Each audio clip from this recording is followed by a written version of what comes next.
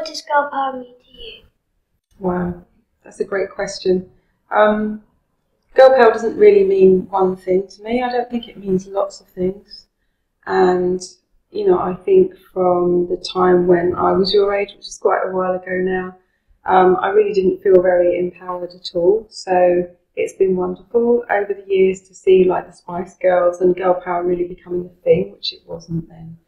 And, you know, I think it's really important for girls to be able to do and feel that they can do whatever they want to do, rather than thinking they've got to fit into certain stereotypes or behave in a certain way because they're a girl.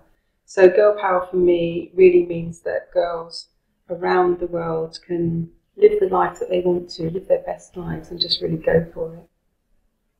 What does girl power mean to you? It means that girls can do anything they want, and girls can do anything they put their minds to. What advice would you give to a girl like me? Well, I kind of think back to when I was about your age, and I really wasn't very confident and didn't think at all that I could do whatever I wanted to. I think, you know, we were in those days, you know, it was harder than it is now. I think things are getting better, but we're not there yet. I think there are lots of stereotypes about what girls should be and what they should do. So I think my advice would be to just get out there and do whatever you want to do. Whatever you feel in your heart is the right thing for you to do. That's what you should do. And don't listen to anyone that says you can't do it.